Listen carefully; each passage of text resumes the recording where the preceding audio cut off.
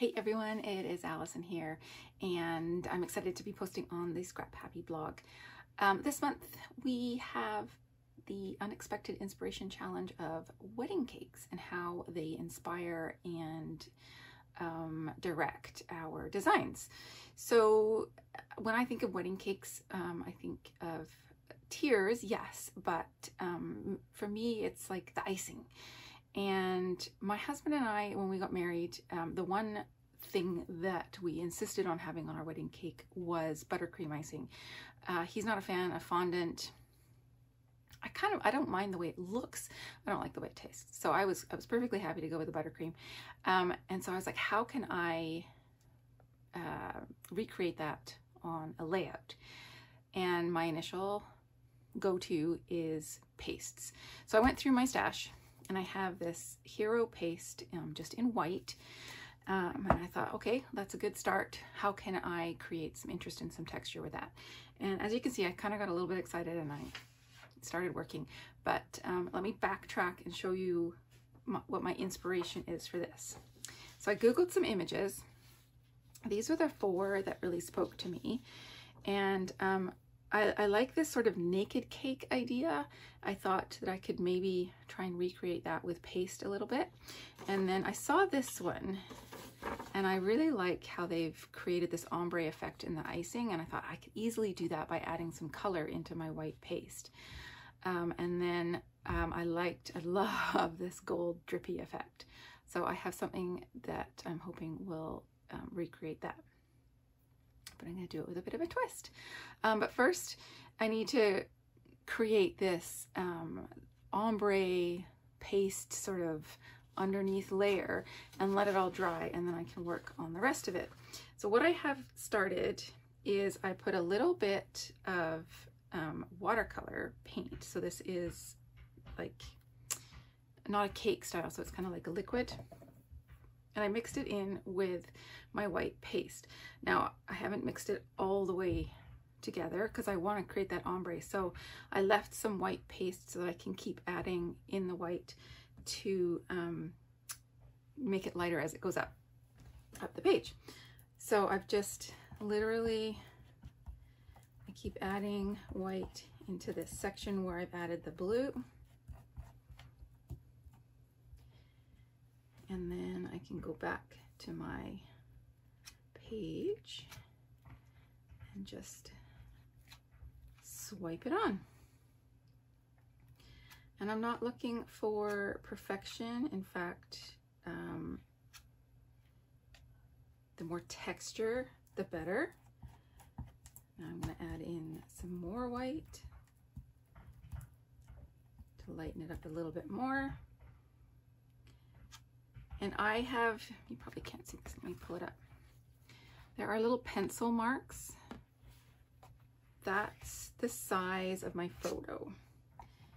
And yes, I'm gonna cover it up, and that doesn't matter because I just needed to know how big I needed to make this section. Okay, so now I'm gonna have some mostly white at the top.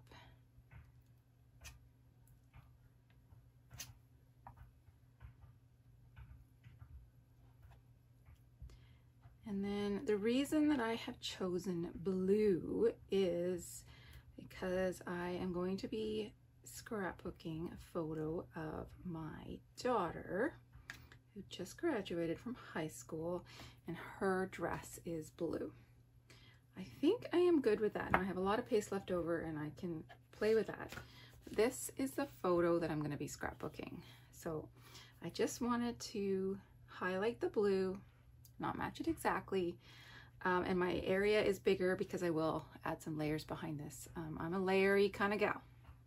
Okay, before I play with the rest of my paste, I wanted to show you the piece my practice piece. So this is my practice piece, and you can see I've added the gold drips to it. This one is Brutus Monroe's aqua pigment in Gilded, And I quite like that, but I didn't have a lot of control over where the drips were going. So then I pulled out my Hero Arts pearls in gold, and it dries, well, it's not dry yet. It dries harder like an enamel dot, but it's quite liquid to start with. So that's what created these strips. So this is what I will be using on this other page. But I'm gonna do it in a different way, and we'll get to that when we get there. I am back. Everything is dry. This is what the Hero paste that I added the watercolor paint to looks like now that it's all dry. I am loving the texture that I got in it. It really puts me in mind of cake icing, and I really feel like I captured the inspiration image. It's not purple, obviously, it's blue. Okay, so now I want to bring in the gold drips. Just to remind you, this was my practice one. This was the Gilded Aqua Pigment from Brutus Monroe, and this was the Hero Arts Gold Pearls. And I'm gonna go with this. Now, my inspiration cake image has the gold on top dripping down with flowers above. However, I kind of want to turn it on its head a bit because, let me find my picture under all this stuff. Once I have my picture there, if I start dripping gold from the top and have the flowers up there, I just feel like that's not the best placement for everything. I think it would be fun to have the gold dripping up, so to speak, and then have flowers and whatnot, which I still have yet to pull from my stash, but have whatever other embellishments I want down here. So sort of flip the cake upside down, but keep the ombre colors going from dark to light, dark at the bottom, light at the top. So this is also going to need to dry, but I'm just gonna go for it and hope this works.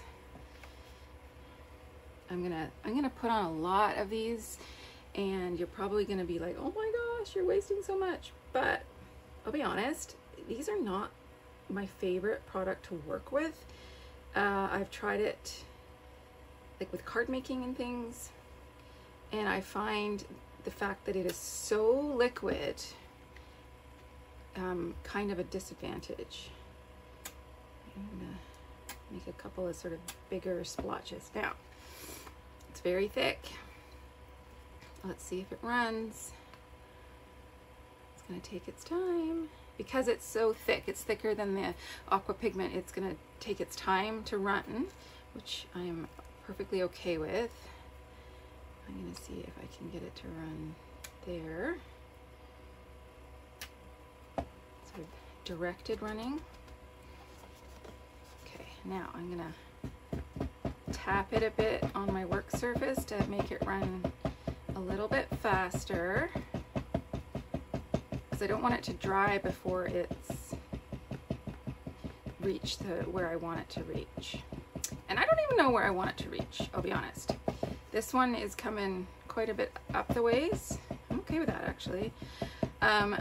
I'm a layery kind of gal, so I imagine that my photo is going to have quite a few paper layers behind it. I wanted to get this part of the layout done before I tackled any of the paper layers. So that is cool. And this is what it's going to look like. Yeah? Cool, right? Okay. So I'm going to let this one dry. I'm going to let this dry overnight. And then I will come back and we will continue working on this tomorrow. So this video was reaching epic length proportions. So to try and cut down on that, I decided to speed up the rest of this video where I'm just faffing about, honestly, and do a voiceover. So my next step was to go into my scrap bin and pull out some papers that I could use to map my photos, as well as die cut into flowers, because I want to have a whole lot of flowers underneath the photo. and kind of up the sides, sort of mimicking what you would see on the top of a cake, but on the bottom of this layout. So I'm just showing you the papers that I pulled out. Now, wedding cakes also make me think of doilies. So my next step was to go into my doily bin and see what I had there. I had this large, kind of crumpled white one, more white ones, some gold and silver ones, and I found some paper flowers as well as crocheted flowers. So I pulled all of that out. There's no way it's all going to go onto my layout, but I like options. And I have a lot of options of enamel dots as well as some gold die cuts from a Maggie Holmes collection. And then I went through my dies to see what sort of flower dies I had. And turns out I don't have a ton of really decent flower dies, so I guess I need to go shopping. But these are the ones that I chose and that I eventually used to die cut just a whole whack load of flowers. You can see them at the top there. So I did have an idea for these paper flowers, and I had some leftover watercolor paint in my palette, and I wondered what they would look like painted. I don't actually end up using it on the layout, but I do have some other projects that I'm working on, so stay tuned. But you just see some of that watercolor paint in my palette there, and I'm adding water from my water brush and then just brushing it on. Nothing fancy. These paper flowers have kind of like a coffee filter texture, and the paper is kind of like coffee filter paper. So they were really, really flimsy when they were wet, but now that it's dry, it's much sturdier.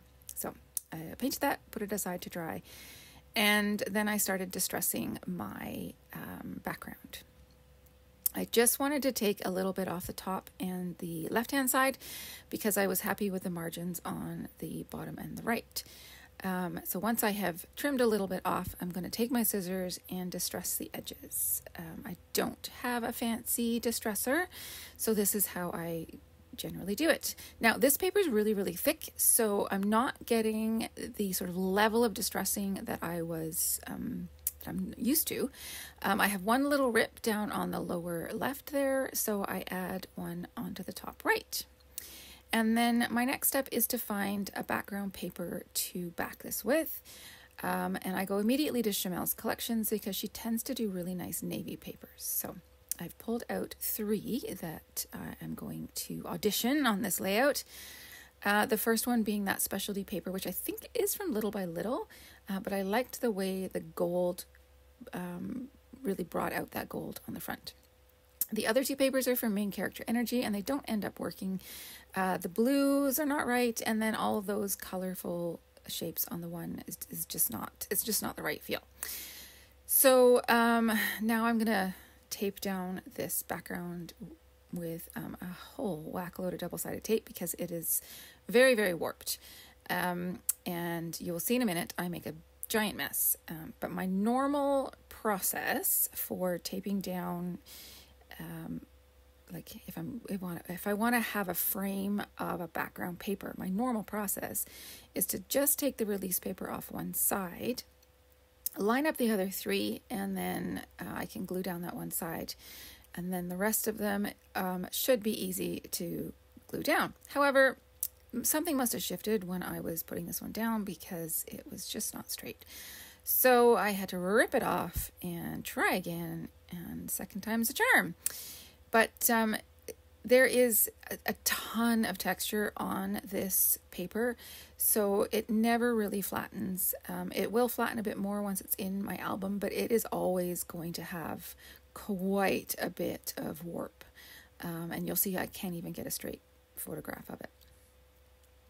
So now I'm going to build my photo mats, and I want my photo to be matted in a formal way, which means nothing is crooked. So everything's at nice right angles, and I have nice symmetrical mats. I do want a little bit more informality, I suppose, around it. So I end up ripping some of the papers, But the photo itself, I want to have it nice and formal and double matted because it's a formal event. So to rip this paper, because I want to rip it right near the edge, I actually score it first, and that just helps me manage to rip it so close to the edge. And now I'm just playing. I'm pulling in the doily. I've got that daisy paper. I'm going to pull in some of the gold polka dot vellum in a minute. It's just a matter of me playing. And this is why the video was taking so long, because I end up playing a lot in this process. It took me a long time. I have cut out that journaling card, and I initially have it there where it's all the way to the left. But as I keep playing, and I try this other doily, but I'm not super happy with the more sort of modern look to the doily. I really like how lacy this one is, but it was too big, so I chop it up and just put it in a couple of spots. So in moving that journaling card around, I decide that I actually really like it on top of all of those other layers. So I have to get my journaling done first, because there's just too much texture on this layout to be able to write on it effectively. So once that's done, I can get everything stuck down, and then it is time to start adding in all of my flowers. And I have a lot of flowers. But as I am adding all these flowers, I realize that some of them I just don't like. I don't like the shape and the papers that I've chosen. It's like the daisy ones, I guess, the spellbinders ones that I don't like. So quite a lot of the flowers that I spent quite a lot of time die cutting don't get put on this layout. But all of the flowers that I fussy cut do end up on this layout, and they make me quite happy, actually. I really like the pops of color that they give. So here I am just moving things around, and I spend a lot of time doing this, trying to figure out the best placement for all of these like sort of branches and all the little flowers, and I eventually cut some of them down. But yeah, it takes me quite a bit of time, which is why I am sparing you guys all that, hopefully.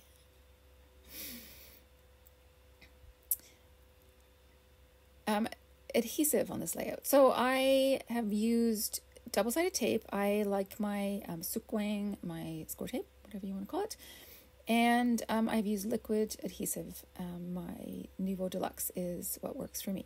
Those work for me here in my climate. Nothing moves later on, and that makes me very happy. This layout, because there's so much texture, I do end up using probably more glue than I would normally use, especially the wet glue. Normally I would be putting down sort of larger items with double-sided tape, but I use more wet glue. So there I was trying to audition that blue flower, but it's just not working. I think if I had painted the smaller ones, they would have worked on this layout, but the big one is just not, it's too big. And I've got most of my flowers in, so now it's time to get a title in. And these glittery foam thickers have been in my stash for quite a while. They are Heidi Swap. I have no idea which collection they're from or how long they've been in my stash, but the color works perfectly with her dress, so they had to go. And I have come up with a super original title. I know. Just firing on all cylinders right there. So title in, flowers on. It is time for some gold. And this is where I pull out those die cuts from the Maggie Holmes kit or packet. The flowers themselves are too big, but the little golden sort of branches, I guess, they work. And I like how they just help bring that gold from the back, which I've ended up covering up a lot of. Just bring it up and up to the front, which I really like. So yeah, I'm just getting those in place, and adding some last finishing touches. Well, I say that, but there's actually quite a bit left to go.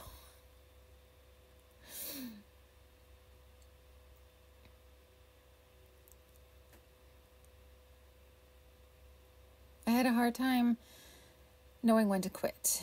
I had die cut so many flowers, and I sort of felt like I wanted to get them all on there. But it did reach a point where it was just like, no, I need to stop. So now I am down to the teeny tiny flowers, and I'm using these a little bit like confetti or enamel dots, and I'm sprinkling them around. They worked really well like this, actually. And then as you'll see in close-ups later, I use some of them as spots to put the gold enamel dots that I add on in a little bit.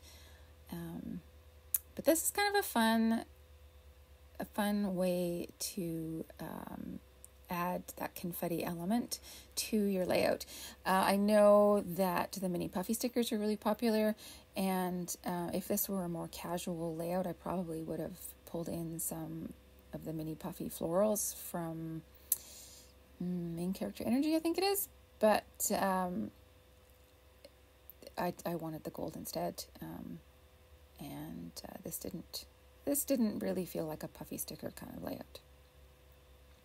So I'm adding some gold enamel dots, and I'm looking around to see what other flowers I still have on my desk that I can add. There's a couple of fussy cut ones that I just decided need to make it onto the layout because, darn it, I spent so much time fussy cutting them. It's time for it to get on. And this one ends up at the top right by the tear, and I think it works really great up there. It kind of brings attention to that tear. I in fact tear it even more once I get this guy stuck down, and that just helps bring attention to the distressing, which I think is kind of important. All right, so some gold enamel dots up there, and it got stuck to my finger. And we're all done. So thank you for joining me, and I will see you again soon. Bye.